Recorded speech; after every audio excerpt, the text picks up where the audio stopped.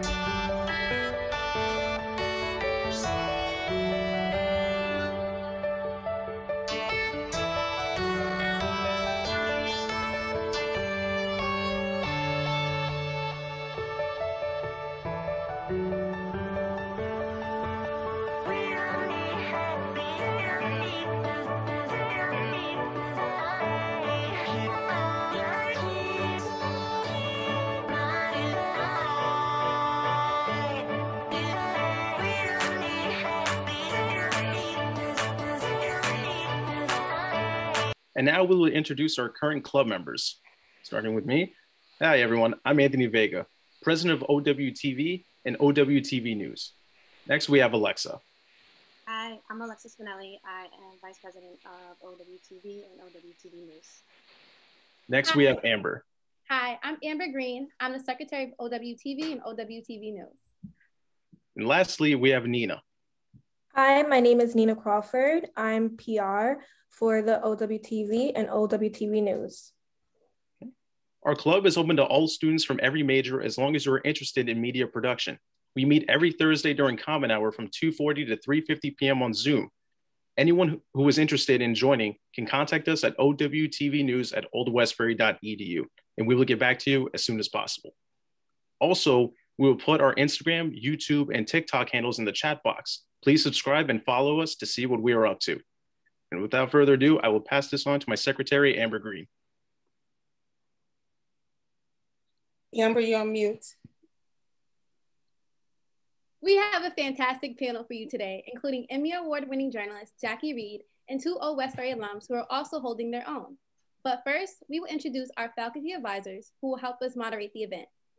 Dr. Oz Atgon, a professor in the American Studies Media and Communications Department and manager of the Media Innovation Center, which houses the OWTV studios and offers students internships and the ability to learn and produce media content. And Lisa Payton, a professor in the American Studies Media and Communications Department. Professor Payton is the faculty advisor for OWTV News, which includes teaching students how to write and produce news packages, as well as overseeing a monthly news show. She's also an independent journalist and television writer. We also would like to recognize our college administrators who have joined us today.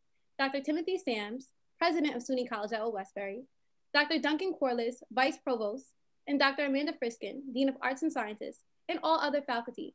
Thank you for joining us. Professor Payton will introduce our panelists. Hi, everybody. We have such an esteemed panel. I'm going to start with their bios. I'm going to introduce Stenley Talabert first. Stenley Talabert is an associate producer for CNN Tonight with Don Lemon. He works alongside senior writers and producers to bring important stories to air, particularly those that focus on social justice. Prior to joining CNN, Stenley worked as a production assistant and a teleprompter operator at ABC News for various shows, including World News Now, Nightline, Good Morning America. He graduated with honors in 2019 from SUNY College at Westbury with a degree in media and communications, where while here, Stenley won a number of MAC awards, executive produced the OWTV News Club, and was an intern for OWTV. Okay, next up is Miss Selena Hill. Selena Hill is an award-winning writer, on-air personality, live event host, commentator, and content creator with a passion for empowering marginalized communities. Excuse me. She currently is the digital editor for Black Enterprise, where she covers entrepreneurship, race, culture, and politics. She also conducts on-air camera interviews with celebrities and business luminaries like Wendy Williams, Spike Lee, and Stacey Abrams. Pretty impressive. Selena also created Be Heard Talk, a radio show and podcast that focuses on race, politics, and culture. She received the New York Association of Black Journalists Award for Best Blog Commentary. She also received the Presidential Medal Award when she graduated from SUNY College at Old Westbury in 2009 with a degree in Media and Communications. And last, but definitely not least, Miss Jacque Reid, longtime Emmy Award winning journalist Jacque Reid is a leading voice in media. She co-hosts on NBC4's lifestyle and entertainment shows New York Live and The Hub Today. Reid's talents have landed her on some of the most esteemed platforms, such as The View, CNN Headline News, BET Nightly News, the nationally syndicated Tom Joyner Show, where I used to listen to her all the time, and more. When Reid is not dishing out the latest news or interviewing celebrities, she's giving her followers useful tips to live out their best lives. Reid is the creator and president of Vegan Sexy Cool brand, which is a resource that shows her subscribers how to thrive with plant-based eating and an overall vegan lifestyle. Okay, let's show you a little bit about what they do.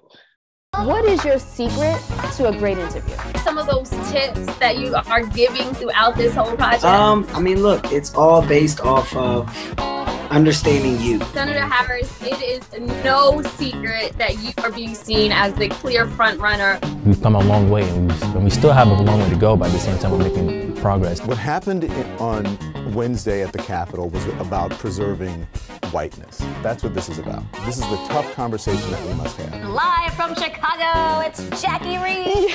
Well, the new series turns blind dating into an extreme sport. Oh, I'm vegan, so I love vegan food. And today we're going on a tour of vegan restaurants and places in Brooklyn. Journalism, especially in news, it's almost an everyday occurrence that you'll run into a story that just tugs at your heartstrings.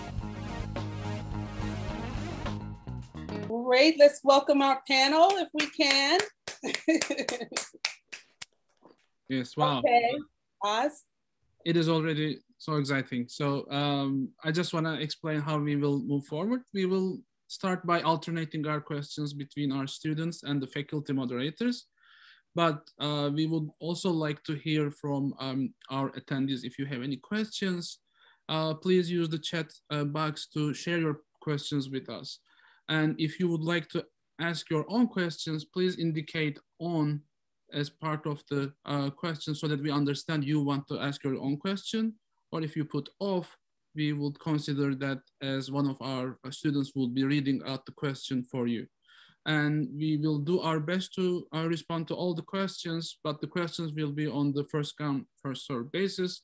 And hopefully we will try our best to cover as many questions as possible. If everyone is ready to go, let's start with Anthony. Thank you, Dr. Outkin. Now, my first question that we have here is from the student's point of view. This is for each of our panelists. We all want to be as successful as you when we graduate. Can you tell us briefly about your start and about that job that now looking back, you know was your big break? Let us start with Miss Jacque Reid. Oh boy.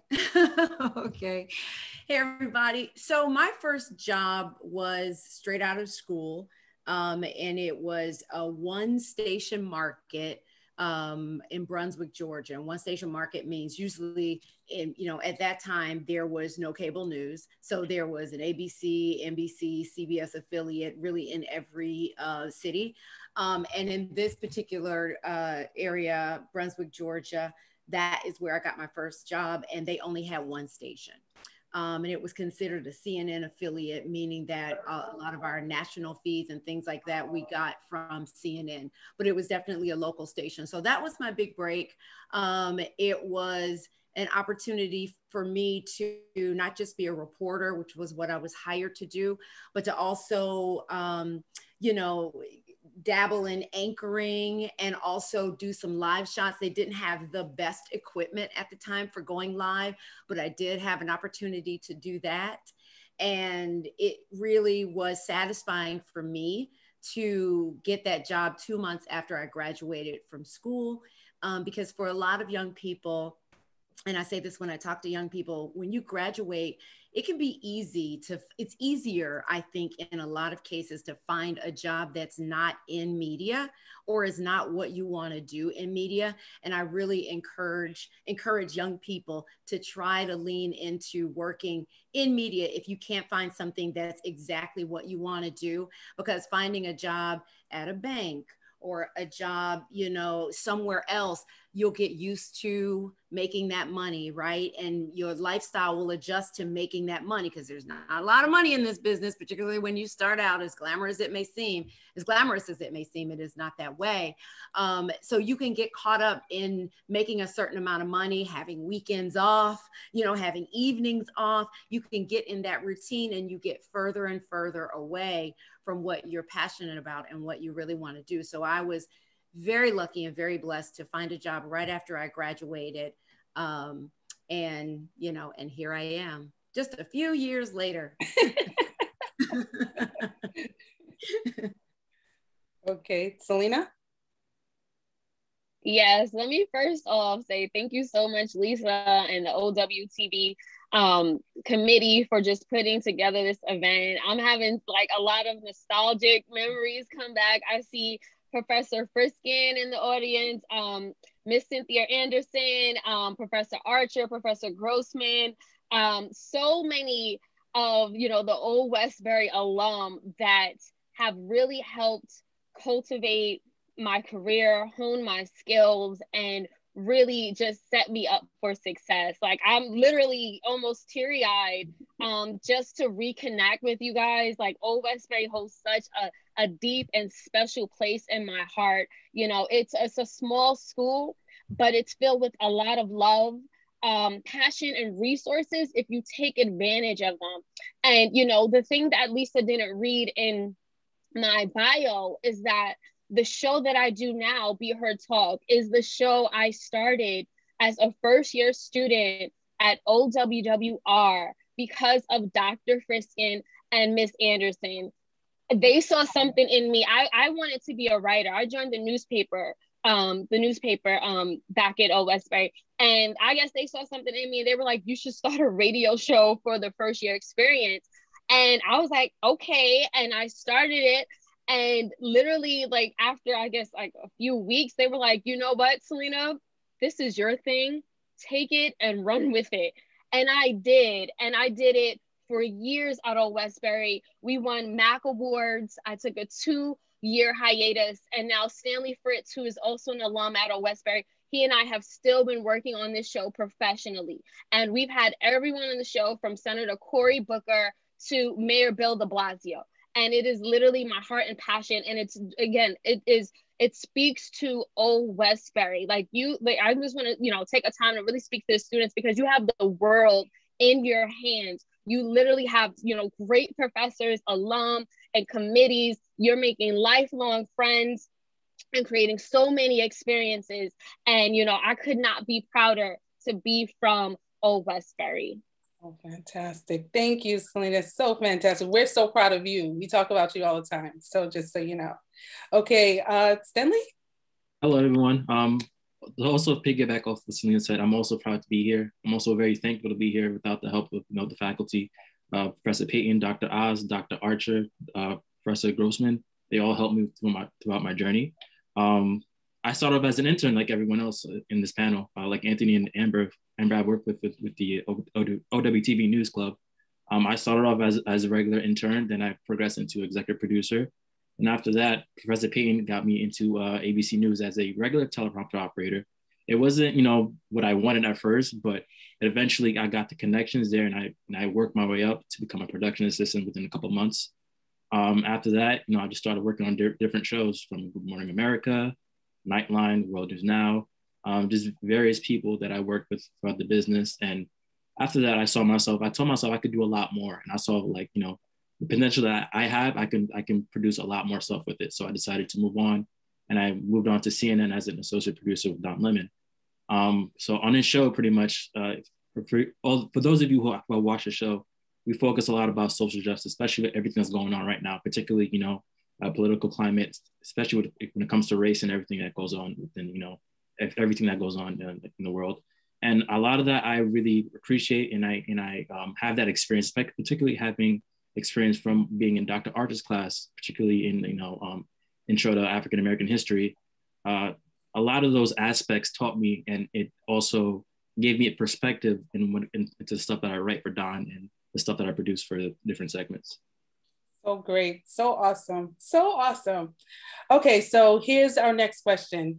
2020 was a doozy for people of color, right? Particularly African Americans. There was police brutality with the killing of George Floyd and Breonna Taylor, Black Lives Matter protests, the presidential elections and attempts to disenfranchise the votes of Black people, and the pandemic that has devastated communities of color. How difficult has it been to cover some of these stories professionally without them affecting you personally? Jackie? It's been tough. My show, New York Live, my shows, New York Live and The Hub Today, primarily focus on lifestyle and entertainment. But with everything that was happening in the world, it was important to me and to the producers of the show that we talk about what was going on in the world. And typically with this show, we do not do that. We kind of find a way to bring you joy and just focus on the good that's going on in the world. But these things that were going on, there was no way to do that and be authentic. And so it was tough because our show is very upbeat. And when we weren't talking specifically about Black Lives Matter or the pandemic, we had to be talking about pumpkin spice lattes or it's puppy adoption week, or, talking to someone about an upbeat comedy movie that they're in or TV series. And what I found with not just myself, but a lot of my colleagues that I talked to, whether they worked in entertainment or whether they worked straight on in news, and, was that it was taking a toll on us emotionally, particularly those of us that are Black American.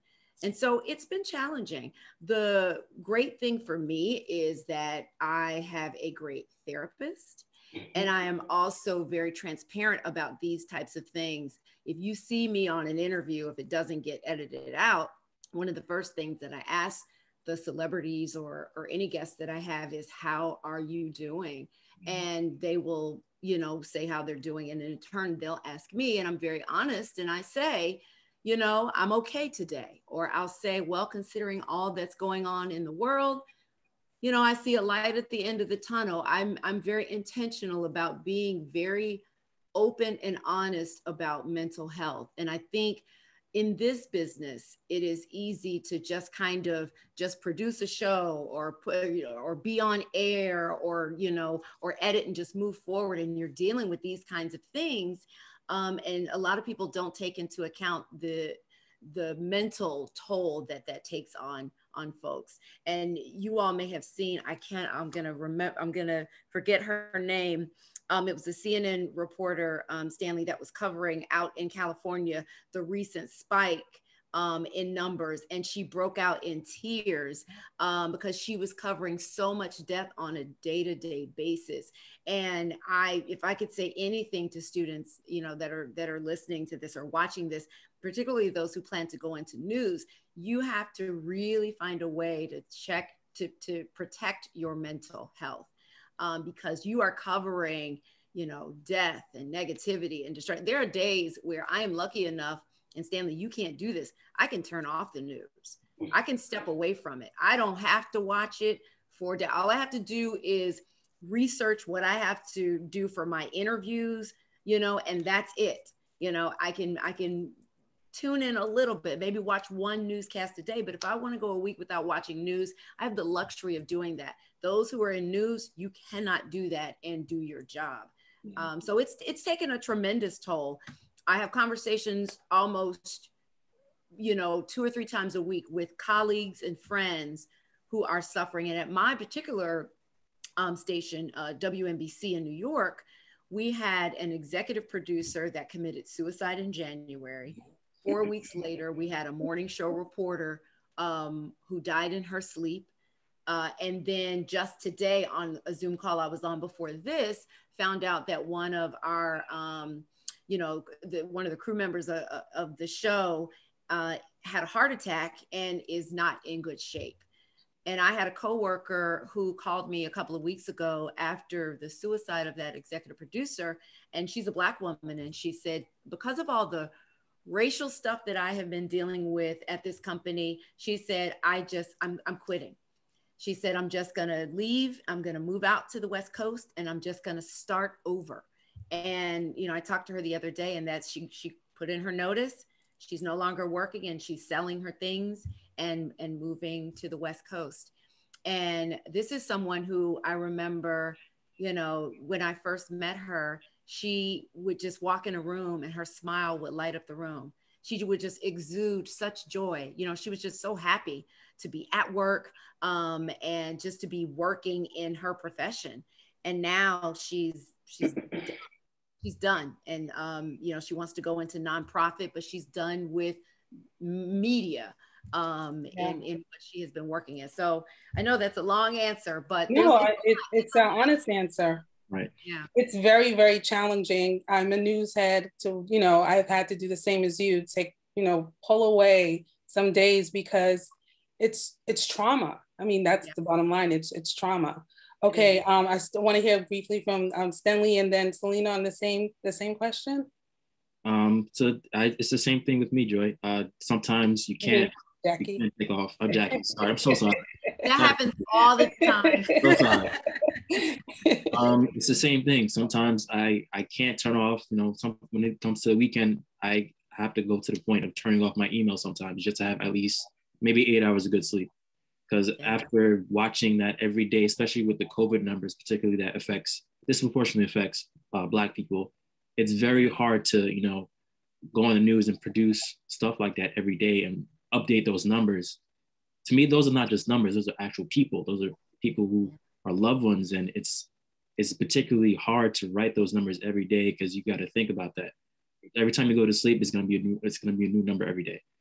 Not only that, but also everything that happened during the summer, George Floyd, Ahmaud Arbery, Breonna Taylor, watching stuff like that and reporting to it on the news, it's hard to deal with sometimes because that could be me, that could be somebody I love, so like somebody who, I might not know, but that could be somebody I can walk across the street from, and you never know. It can happen within an instant. George Floyd was killed for 8 minutes and 46 seconds, something like that. And watching that and reporting that and replaying that video over and over and over again is traumatizing to the point sometimes where there are times where I would have a mental breakdown after work because how do you ingest that and redirect that to the viewer saying, this is what's happening. This is the world that we live in. This is America. This is two stories. This is a tale of two cities, pretty much, Black America and white America.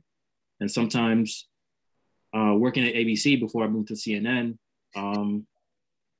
trying to have that conversation with white colleagues sometimes can be difficult because you can express how you feel about that, but at the same time, they won't really understand what you're going through because outside of work, I could be just a regular Black man and that can happen to me within an instant. To them, they can walk out of work and nothing happens. There are times where sometimes I'd be walking to work at night when I used to work the overnight shift, I would be stopped by the police.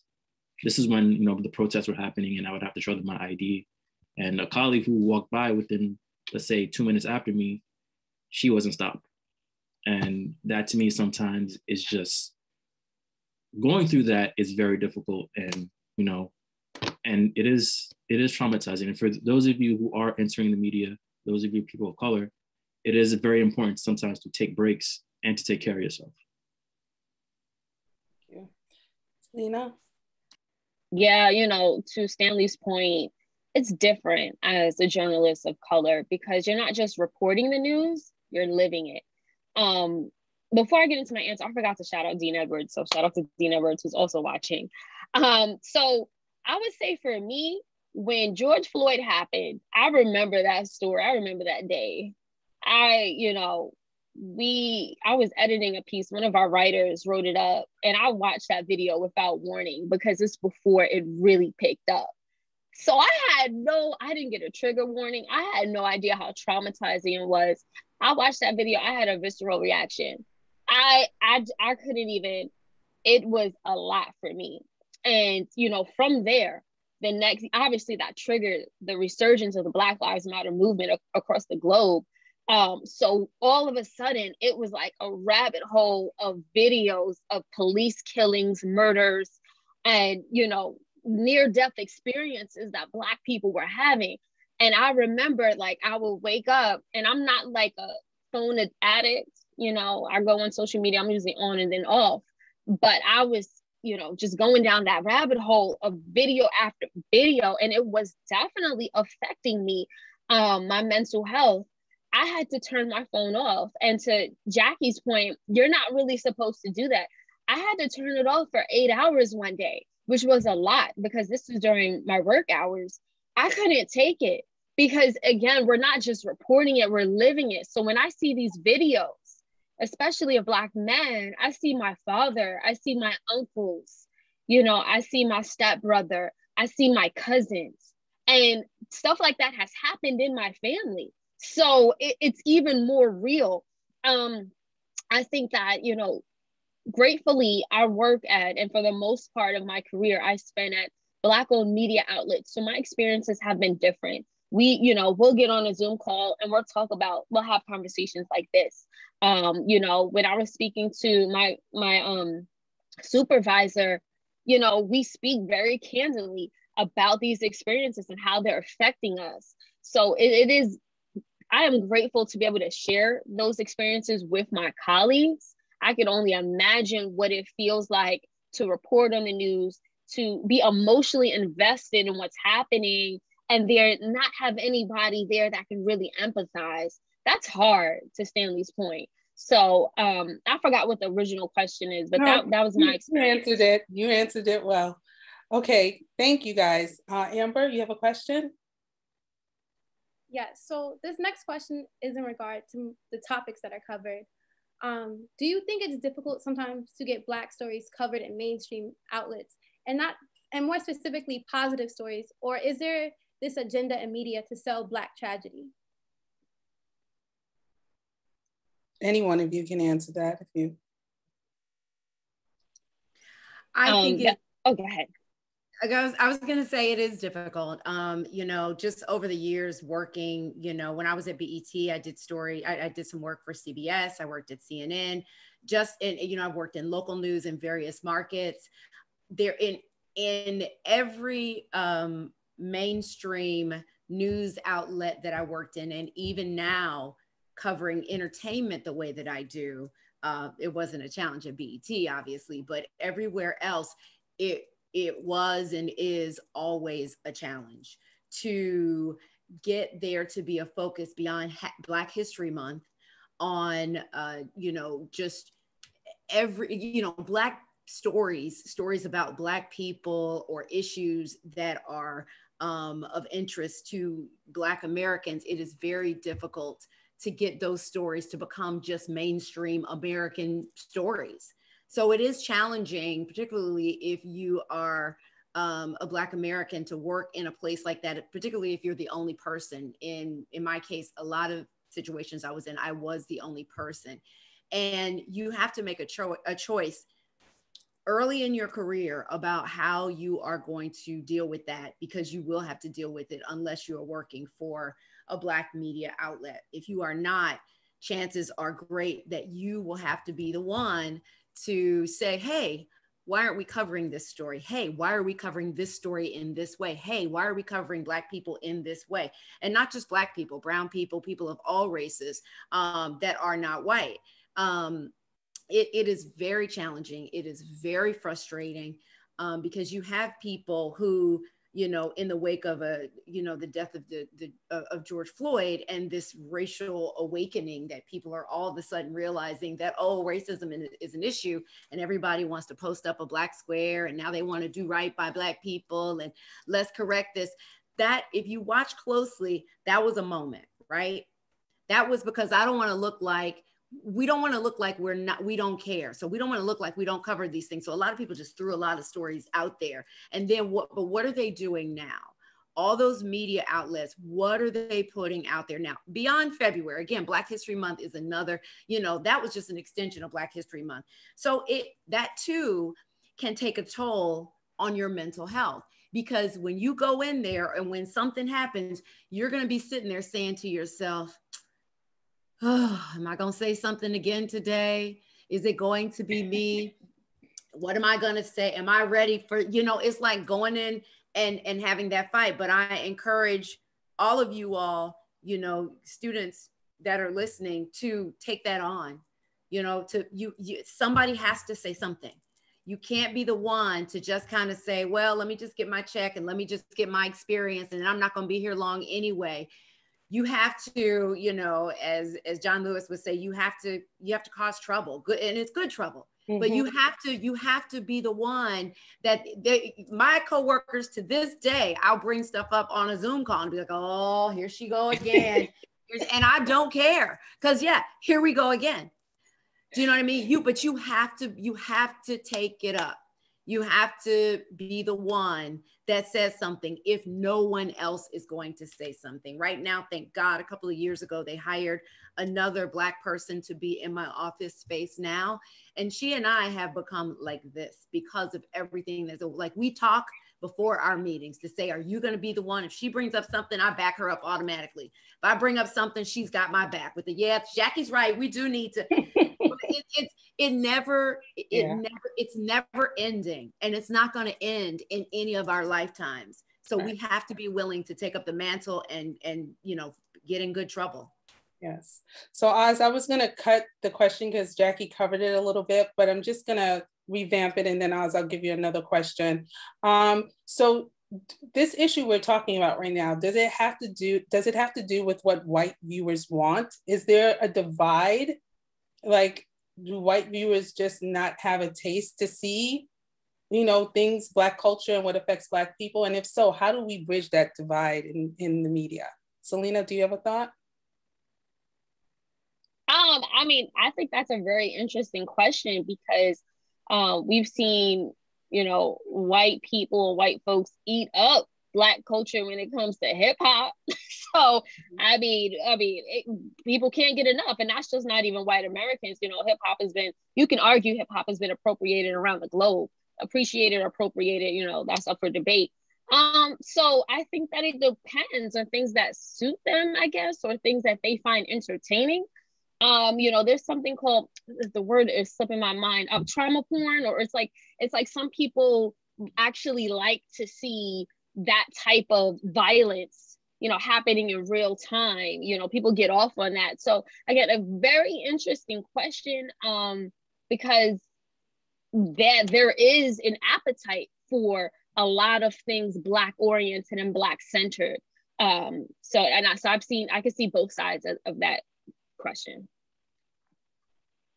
Anthony? Let's see.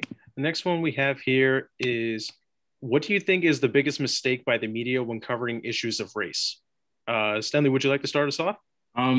Sure. I think when it comes to covering race, particularly on different aspects, particularly a crime, we see that there's always an association with a criminality with Blackness, and also tragedy and trauma, to go off what Selena was saying previously. When you look at different aspects of, especially when it comes to like George Floyd, Ahmaud Arbery, Breonna Taylor, Tamir Rice, and all those other young people who were killed by police, we always see that they're always digging into their past in terms of finding something criminal about them. And finding that, watching that every day and watching that, constantly consuming that, it kind of puts a label on Black people, saying they're the reason why they had something happen to them because they were doing something criminal, which is not true. And I think that's one of the major points that that I try not to incorporate when I'm writing certain stuff about current events. And Don does the same thing. That's why me and Don and other producers, we have this conversation every day. How do we not look at this lens? How do we not look at this issue through a certain lens? How do we bring the truth and bring what's actually right about this. And I remember also having this conversation with Dr. Archer's class that, you know, there's always this constant fetish, I should say, with this trauma about Black people and this having this, you know, not having some type of triumph about them. And I think if you look at it, when it comes to Black History Month, a lot of these TV shows and movies, they're always based on trauma, from Roots to The Help, the different movie titles like, you know, Boys in the Hood. They're all based on trauma. And I think we should revolutionize how we look at Black people as a whole, because our history is not just trauma. We have a lot of triumph that we brought to this country and also different contributions. We should see more of Dr. King's, more, look at Kamala Harris, the first Black female vice president. We should see a lot more celebrations and rather than tragedies. I think that's something that we should start off, like, stop looking at you know, Black people as a whole as like as a cesspool of tragedy. And can I chime in on that? Of course. We have time. I just want to quickly say too, to add to that, I think a huge problem with the news media specifically, when it comes to covering Black stories, Black people, Black issues, is the lack of Black people in management. There are not enough Black people in decision-making positions. And listen, I didn't want to go into management. You know, a lot of people don't want those jobs. Probably most people here either want to go into the production side of things or they want to be on air. You know, a lot of people are not on that management track. And that is unfortunate because that's where the decisions are made at the end of the day. And it's not just the news directors and general managers, but it's people in the sales, you know, on the sales team now. That factors into a lot of things too. I think that's the biggest mistake that the news media is making right now, is the lack of diversity. And if I might be as bold to say, just because someone is Black and high ranking someplace, it doesn't necessarily mean that they are, as I like to say, Black, because a lot of times white people will elevate Black people that they feel comfortable with and that they know will only go so far, as far as, you know, being progressive and pushing for certain things. So that is an issue. It's not just, you know, a lack of diversity in management, but then the people that are in there, how willing are they to really go to the mattresses for the Black community and push for what's right, to the point that they're willing to risk their own comfort, not even their job, but a relationship, a comfort. You know, they're in the boardroom, so to speak, because they're going to play golf with this person or they're going to lunch with this person. It's a relationship, right? And if they're not willing to, you know, muddy that up to make that an uncomfortable situation, then there's a problem. There's not change. So that's what I think is the biggest issue when it comes to the coverage. Right. All skin folk ain't your kinfolk, as they say. That's what I wanted to, yes, exactly that. It is very true in this business. It's unfortunate, but it's true. And people feel like if you're gonna make the work environment uncomfortable, they don't want to do it because people want to be comfortable. So it's unfortunate. We don't learn that way, right? A lot of people of color who are in those diversity roles in certain companies are there for a reason. In many cases, they were chosen because they were not going to really push for what is right for people of color. Exactly. So you want to ask the next question and maybe give it to Selena? Yes, of course. I think, you know, we've been discussing, you know, around this question already, but what do you think, Selena, is the most crucial issue facing the people of color? Oh, sorry. I'm sorry. Can I, I'm going to jump back one. If it's the one that was for me, I'm giving it to you. The sharing the favorite or impactful story. Oh, okay. Okay. That will work as well. So, Selena, can you share one of your favorite or most impactful stories when covering the issue of race? That I did? Yes. Hands down, I had a chance to spend some time in Tulsa. Now, this is before Regina King had that series and really, you know, had that spotlight on what happened during the 1921 race massacre. So I went down, this is 2018. I went down to Tulsa, Oklahoma, and got a history lesson beyond belief. I had no idea about what happened in 1921, where the original Black Wall Street was bombed, like literally. It was a conspiracy of law enforcement officials, firefighters, and KKK members that, you know, burnt this city down. And there was still, like, I think the last living survivor either may be alive or just passed.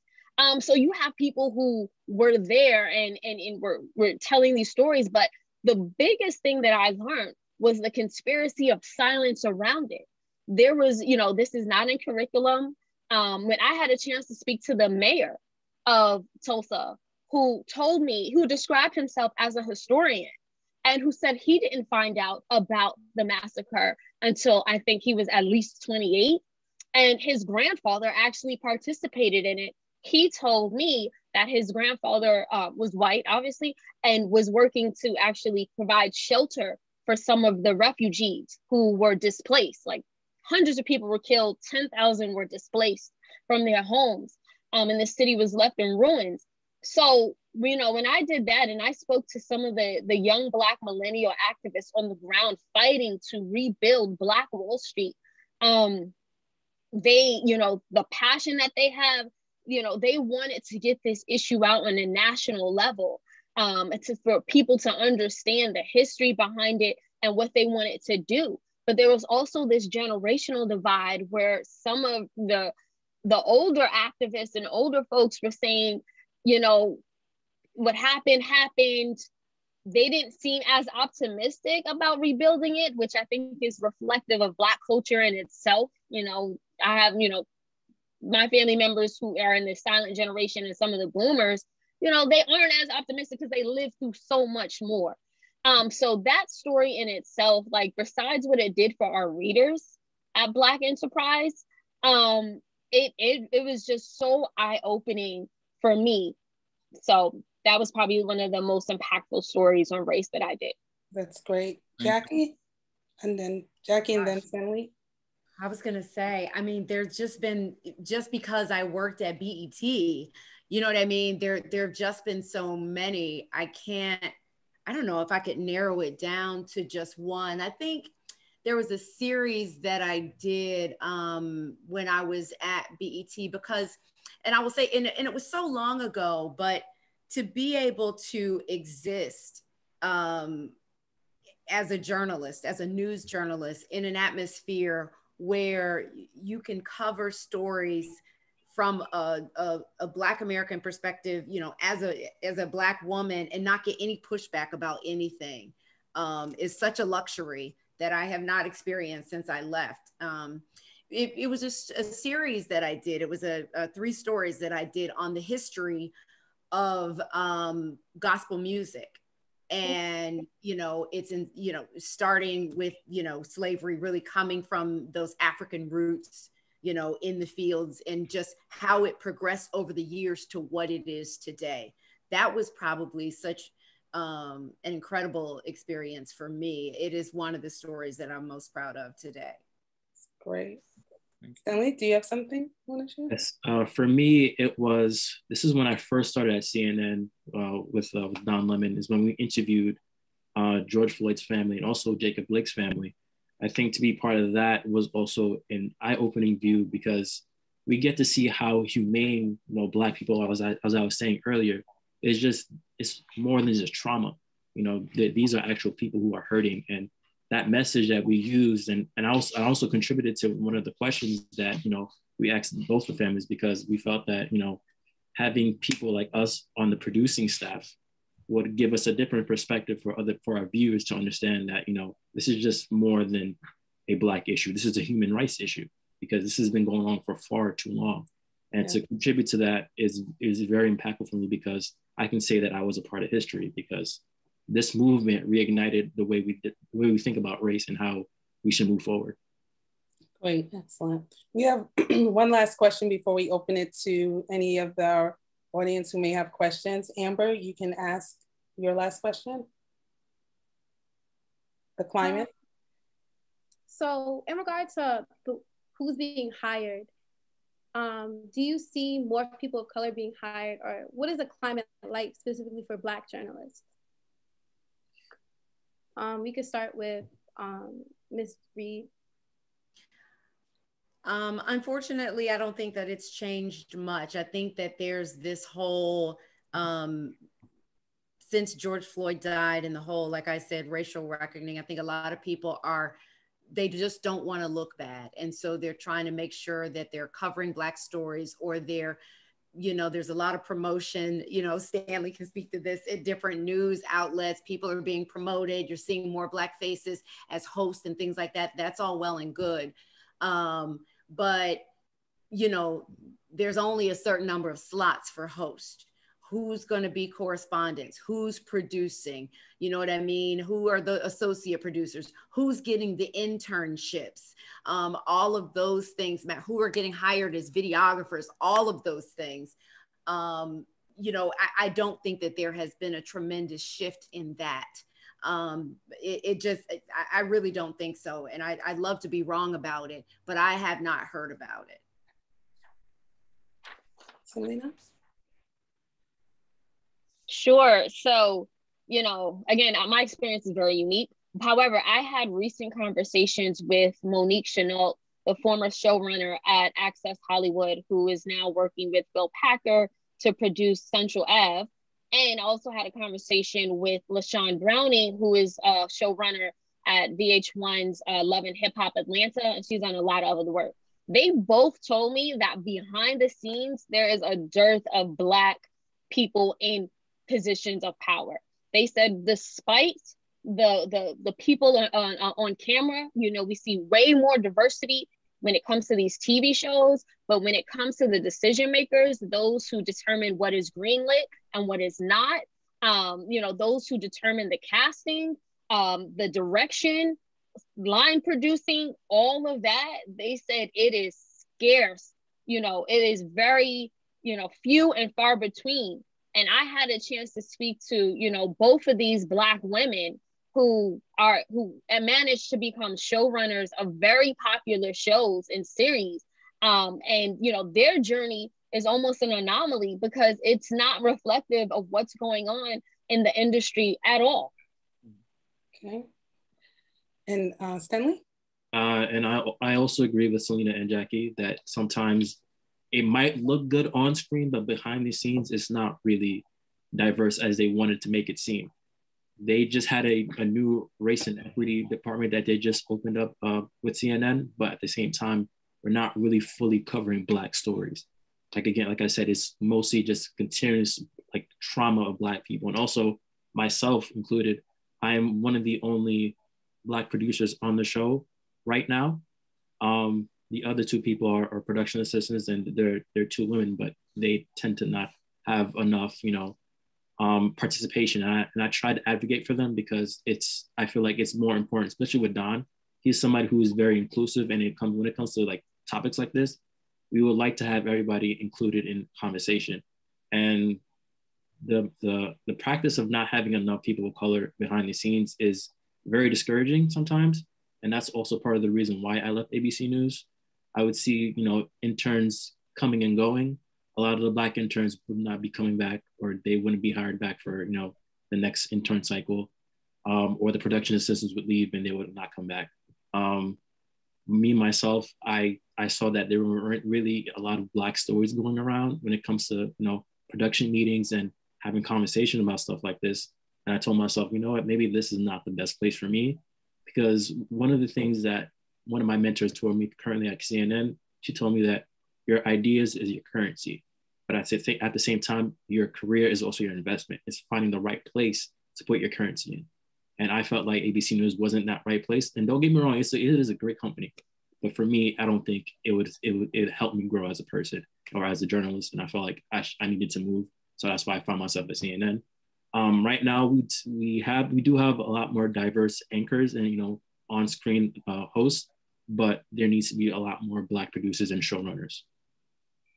Very good. Thank you. Anthony? Yes, thank you so much for all of you for really giving us a lot of those beneficial and valuable lessons to really take into consideration when we moved into the media industry. So now we would like to open the discussion for our audience. You know, we'll start going through the questions within the chat box, and we'll start going through as many as we can, and then we'll go from there. Do we have any? Are there any questions in the chat? I can't see. Is anybody, we can open it up to, does anybody want to ask a question? Yes. Come on, we have 40 some odd people on here. Yes. Oh, somebody said, yes, I do. Terry, yes. Terry, Phoebe? Yeah, hi. My name is Terry Phoebe. My question that I do have for you guys, being that you guys are African Americans in the media industry, what is your biggest fear?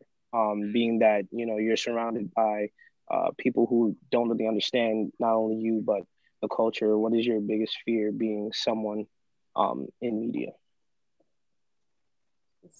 That there's not enough time and there's not enough energy behind making a change, putting the, you know, covering the stories that need to be covered, getting people of color, particularly Black people, the information that they need in order to improve their lives as a whole.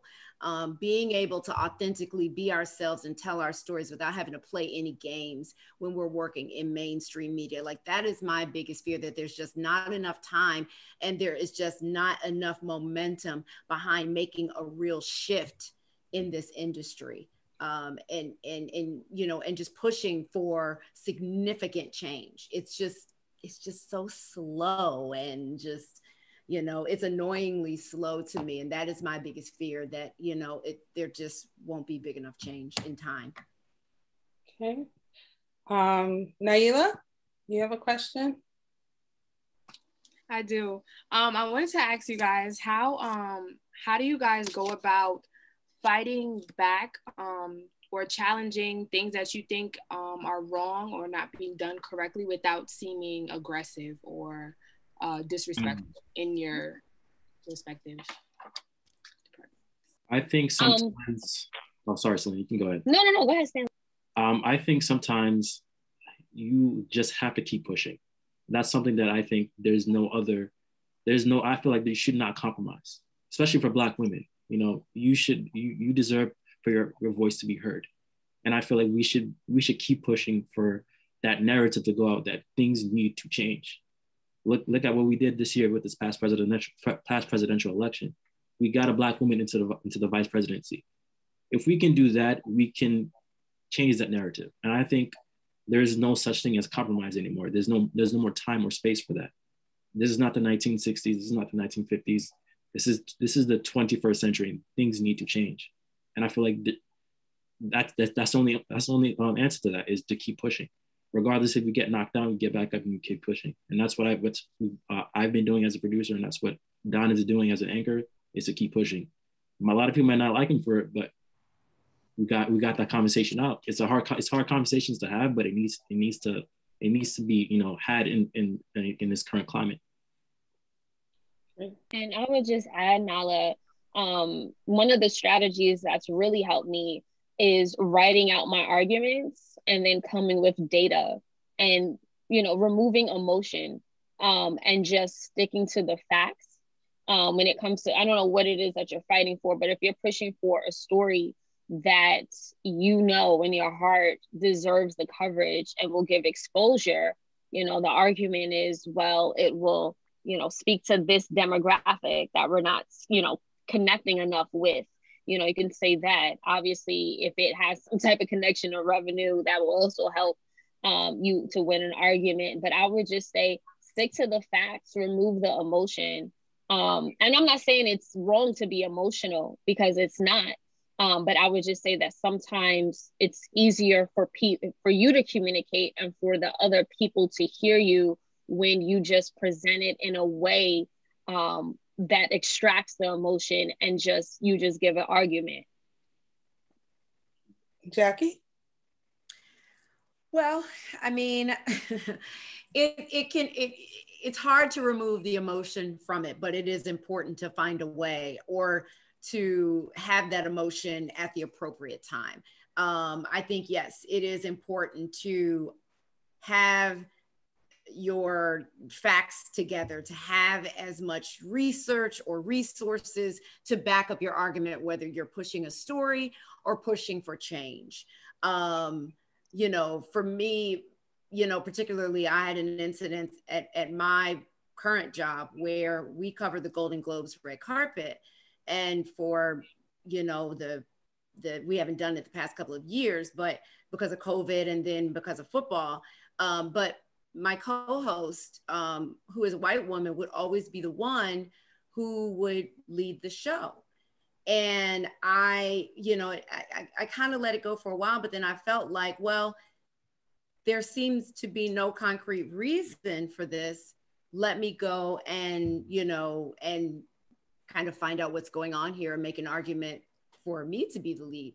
But I had to go and do my homework. I had to come with an argument, you know, and support for that argument to do it. So it really depends, because sometimes you're going to get to the point where you're so fed up and emotional about it. It's going to be hard not to bring emotion to the table. But even in those instances, you want to have your facts. You want to have the support to make an argument. It's unfortunate because everybody won't have to do that, but you will. But it's not fair. Life's not fair. It is what it is. You can't, you know, rest on that. But you do have to have your facts together, and you just have to kind of pick and choose when to leave your emotions out of it, because sometimes emotion will go a long way. Not, you know, and in news, you know, we're all on a first name basis. It's like a different kind of atmosphere. There's a lot of emotion in news anyway. I've heard a lot of people yell and, you know, and do things like that. Not saying that you should do that in these instances, but it's just kind of case by case. It depends on what you're making an argument for, what you're pushing for, and then what kind of evidence you have to back up where you stand on that. That would be the best way I can see it after making arguments for so many things over the years. I mean, it's just, it is an unfair industry. It just is what it is, particularly if you're Black, even double so if you're a woman. So you got to be ready to fight. I mean, I had to call people MFs in order to get paid. You know, so that's real. That, I mean, it is, you know, so and then there are times where I've been like, if you check this email here, then it just depends on who you're dealing with and what the situation is. It's case by case. All of it also could help to try to rally around some support. Like if you can get others to support you, and then you bring that argument to a decision maker, that helps. Yeah, it's all exhausting. It is just exhausting. People don't understand the fatigue that, you know, goes, you know, it just builds up, and then that's when you end up exploding. We have another question from another student, Deborah. Would you like to do that on camera? Deborah? No? Okay. So maybe read it for her, Anthony. Do you see it? Sure. So she would like to ask you all, how did you figure out what part of media production you wanted to pursue as a career? How do you find a mentor? And is it wrong to ask someone you admire to be your mentor? Jackie, why don't you start, since I know this is something dear to your heart. I know, I love that there were multiple questions. I love that right off the bat. You go for it. You go for it. I think that for me, I thought I wanted to go into print. I thought I wanted to be a magazine writer. But after an internship at a newspaper, I realized that that was not what I wanted to do. And so fortunately, I had another year left in school, and I poured all that into focusing on broadcast media. And I realized at that point, I wanted to be a news journalist. After working in news for a while, I realized that it was too exhausting and mentally draining on my spirit. And so I moved into entertainment, which can also be exhausting, but it is what it is. You know what I mean? I do love working in media. I guess you have to kind of figure out, what you're going to wake up and enjoy, what you're passionate about, but also B, what you're good at. A lot of people may want to be on camera. Everybody can't be on camera. A lot of people may want to be a producer. everybody's not good at producing, organizational skills and things like that. Yes, if you put in the work, you can definitely get there. I don't like to discourage anyone from anything, but listen, I want to be a singer to this day. It ain't happening. You know what I mean? It's just not going to happen. So sometimes you have to kind of say, is this the right path for me? As far as finding a mentor, I think when you're a student, I think it is good to just be bold and not to be easily discouraged. People who are professionals are very busy. And then we're in the middle of a pandemic. People have personal things going on. If you reach out to someone, they don't get back to you, do not take it personally. Keep persisting, keep pushing, figure out. And to me, finding a mentor is not only, you know, it's not, oh, I'm grateful to you for being my mentor. It's also, what are you going to get out of it? Connect with someone who you can relate to, who is going to give you valuable advice and feedback, and who is going to have time for you.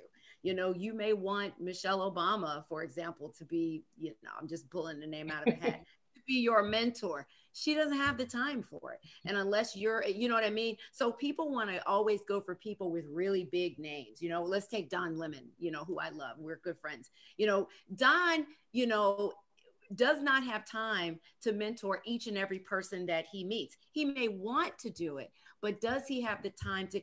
I can tell you from being friends with Jacque Reid, people who are hosting the cable news shows, that is a thankless job. It is a sun up to sundown kind of situation.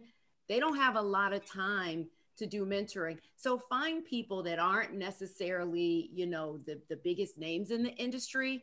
A lot of producers, people who are behind the scenes, always, or not always, but often make the best mentors in my book. Okay. Very quickly, either one of you want to say anything to that, Selena? To the I think Jackie nailed it and covered everything for me. We have one other question. Kurt, do you want to give your question, or would you like us to read it? I could give my question. Okay, great. So my question was, are you able to come up with your own narratives in your career, or are you often handed a narrative from your superiors? And if you are handed them, are you able to incorporate your own perspective into those narratives? I think it depends on what position you're pretty much, you know, in. From a producing standpoint, it's sometimes the other way around, depending on what kind of producer you are. Let's say you're an anchor producer. Sometimes you collaborate with your anchor, and sometimes it goes up to, you know, the executive producer or whoever's in charge of programming, stuff like that.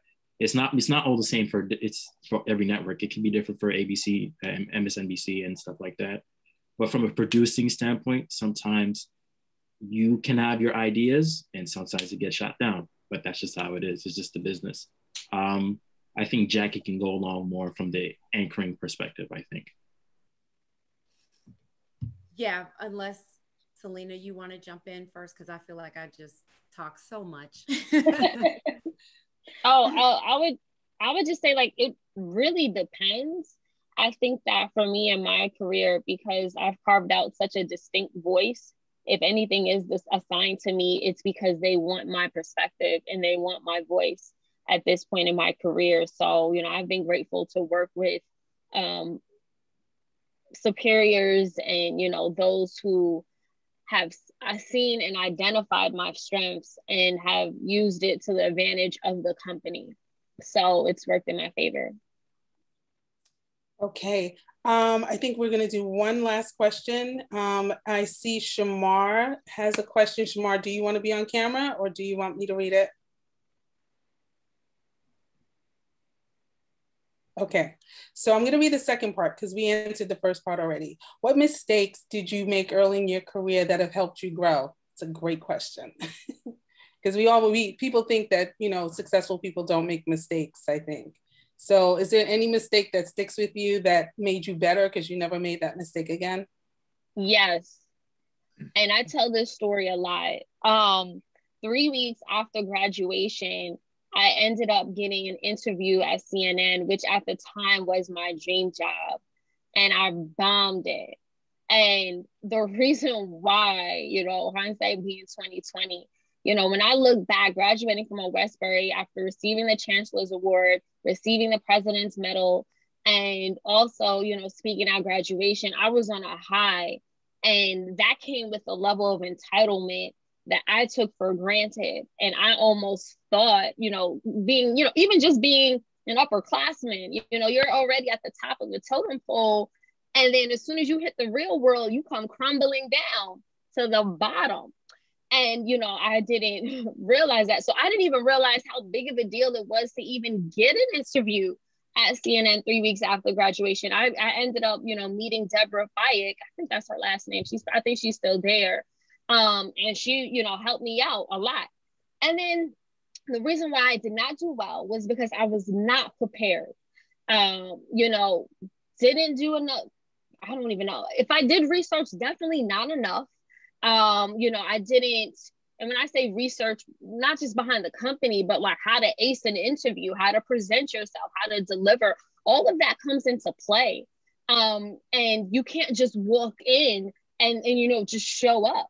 So completely bombed it, was hysterical, learned a huge lesson, because success equates, the way people become successful, it's opportunity meets preparation. If you don't have one of those two things, you can, the door to your dream job can open up right now and you won't get it. You need both to really succeed at it, even if you do get it.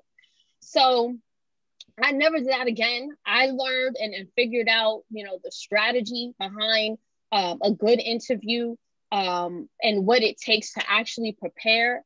And I will say maybe 6 to 7 years later, I finally got another interview at CNN.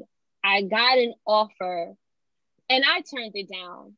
So you're going to make mistakes, but turn those mistakes into lessons. Okay, great. I know we ran over 10 minutes so far, but unless you guys either have Stenley or Jackie, or if not, I have one individual question for you both. Do you want to speak to this current question, Jackie, or? No, I'll take the individual question because I do have to go. Okay, that's fine. And then we'll go because we're running over for everybody. I'm just going to ask you guys, I know other people were slated to ask it, but Westbury is one of the most diverse colleges in the country. And we know you went to Clark Atlanta, HBCU. We want to know, how do you feel going to HBCU has prepared you for your career, your current career? I would say going to an HBCU prepared me in so many ways because I grew up in Atlanta, which already gives you a certain amount of confidence as a Black American. You know, for as long as I could remember, there's been a Black mayor in Atlanta, right? You grow up around that. There's so much you know, Black affluence around you, Black owned businesses, long-standing Black owned businesses. So there's not just like one neighborhood that is known, you know, as an African-American neighborhood in Atlanta. There are countless all over the place. Not to say that there's not racism, but that's met with that side of things. You know, there is not just Clark Atlanta University, but there's Morehouse and Spelman and Morris Brown. And, you know, there's that whole atmosphere that I grew around, you know, growing up. And so going, you know, as a little girl, I used to go to Spelman, you know, for dance classes and things like that. But anyway, and that made me want to go to an HBCU, and it equips you with something that is very unique. Relationships that I still have to this day with professors and, you know, fellow students who are now colleagues in the industry. And there's an intimacy with the professors wanting to see you do well and going the extra mile to help you that gives you the confidence that you need once you get out. Because I went from Clark Atlanta University to Northwestern for graduate school. And in that atmosphere, I was only one of 2 Black people in my class. But going to Clark Atlanta University, it equipped me with the confidence that I needed to exist in that space and feel like I belonged in that space, to not feel inferior or let anyone, you know, my white counterparts' entitlement interfere with my ability to thrive, because you will come up against that. And I feel like going to an HBCU really helped me in that way and so many other ways to compete and strive and stand strong in this industry, because this industry is very challenging. Yes, it is. It is. And you guys, we already spoke about Old Westbury. Any parting words about how important it was? And then we're going to sign off because we're running out. But either one of you guys, if you have anything to say about how Old West has, prepared you for where you are. I think what I would say to the students is do not be discouraged. I know with this current climate with COVID and everything that's going on, reach out to professors. Even to this day, Professor Payton still calls me every week or every other week. Stop telling on me. That's the beauty of going to Old West, because you will always have a community to back you up. They will always push you to go to the highest heights. Even Professor Oz, before I left, he gave me words of encouragement, and I still remember them to this day. Anything that you put your mind to, you will achieve as long as you put the effort in. And like I said earlier, your ideas are your currency, but you got to find the right place to put your currency in order to have a big investment. Oz, I know you wanted to say something to Stenley. Do you want to say it? And then I'll get Selena. Okay. I mean, it was just personal to me. My relationship with, Stenley is a little bit different. 3 years ago, when I started my job at Old Westbury, when I was walking slowly and trying to understand where I'm going in the, hall, and I found out the TV studio, and there was this student sitting there, doing some editing, figuring out things. And that student looked at me strangely, who that person is, kind of a thing. Like, this is the first time we are meeting. So it was, that was Stanley, of course. And then, we built up that relationship, and, I just want to, it was so great seeing you here with these great and intellectual minds together. I'm so, we are all so proud of all of you, but Stanley is a little bit different for me. So I just. Okay, Selena, and then we'll go. Yeah, I think Jackie and Stanley left us with great inspirational parting words. I'll leave a tangible one I wish that I knew when I was a student. For me, my experience, it's easier to land an internship in media than it is a job. So try, if you know where you want to work, let's say you have 5 or 6 different networks of publications, try to get an internship now, kill it, and then try to, turn that internship into a paid position. Okay, great. Thank you. Okay, Anthony, close us out. All right. That concludes today's conversation with Black media professionals. We'd like to thank each and every one of our panelists for having such a great talk here with us. Let's give them a hand clap. Woo. Thank you, guys. And we also like to thank our advisors for helping making this event happen. And lastly, thank you all for attending today. I'd like to pass it over to Amber. Again, thank you to our panelists for coming, and thank you all for attending. Please make sure to follow us on social media. And until next time, enjoy the rest of your Black History Month. Thank you, everyone. Thank you for joining us. This ends our program. Thank you. Bye. Thanks for having me.